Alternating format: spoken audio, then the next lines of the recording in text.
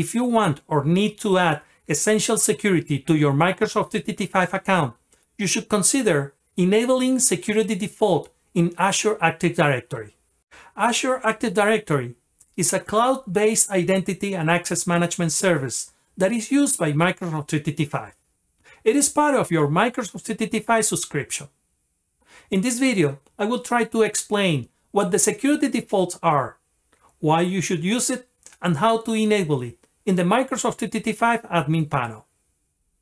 According to Microsoft, more than 99.9% of identity-related attacks can be stopped by using multi-factor authentication and blocking legacy authentication methods. This is what you will get when enabling the security defaults. The security defaults is a set of pre-configured security settings that are easy to implement in Microsoft 365 at no extra cost. When enabled, you will be requiring all users to register for Azure Active Directory multi-factor authentication, requiring administrators to do multi-factor authentication. Admin or administrators will always be asked to use multi-factor authentication, requiring users to do multi-factor authentications when necessary. Users will need to use multi-factor authentication whenever it's necessary. It is based on factors like location, device, role, and task. You also will be blocking legacy authentications protocols. There are authentications protocols, like a basic authentication, that are not considered secure enough. These type of authentications are blocked when enabling the security defaults. It means that your apps will need to use modern authentication. By the way, Microsoft is blocking basic authentication regardless of the security default beyond December 2022. You need to be aware that if Microsoft 365 users use protocols like a POP3 or IMAP in Microsoft Outlook and other email apps, users won't be able to connect to their email accounts. At the moment I'm recording this video, Microsoft Outlook does not support modern authentication for protocols like a POP3 or IMAP.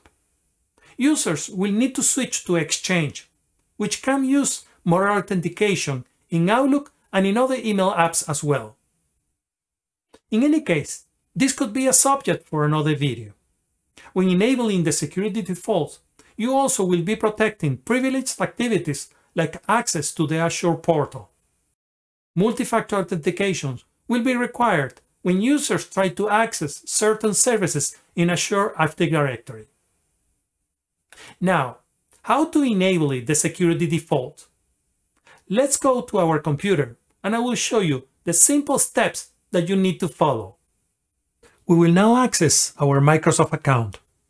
We need to be aware that only administrators will be able to enable the security default for Microsoft 365. We can access our account. We open our browser and we go to login.microsoftonline.com or also portal.office.com. We will enter our username for our test account, click on Next, and we enter our password and click on Sign In. Since this is a test account, I'm not interested in reducing the number of times that we are asked to sign in. Then click on No. Within our Microsoft 365 portal, we will need to click on the admin icon, which we can find it here. If for any reason we don't see it here, we can click on the 9 little dots on the top left corner, and we will see it here. We are now within the Microsoft 365 Admin Center. From here, we will need to access Azure Active Directory Admin Center. We click on the three dashes to expand the menu,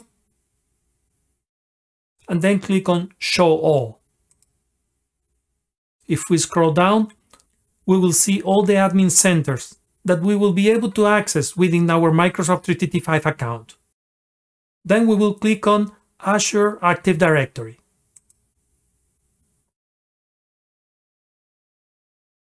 As you will see, the option to enable the security default is not as easy to find as you probably imagine. Let's see the steps. We will need to click on Azure Active Directory.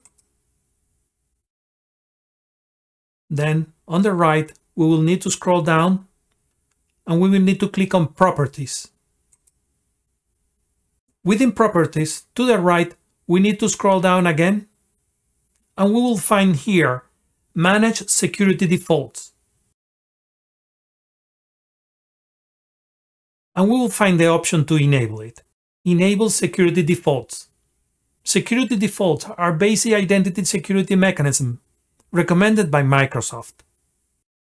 Then we need to click on Yes and then click on Save. Security defaults are now enabled. The next time a user tries to log in, they will be asked to complete the process to register within Azure Active Directory and to start using multi-factor authentication. Let's see what the user will see the next time he tries to log in. I will try to log in again from a different browser. We enter the username, click on Next, and the password. And this is what the user will see. He can skip the registration for 14 days, or he can proceed with the registration. Then click on Next. The user will be presented with the instructions that he needs to follow. The user will need to download the app and complete the registration. After enabling the security default, all users will have 14 days to register for Azure Active Directory multi-factor authentication by using the Microsoft Authenticator app. This app can be easily downloaded from your App Store on iPhone and Android devices as well.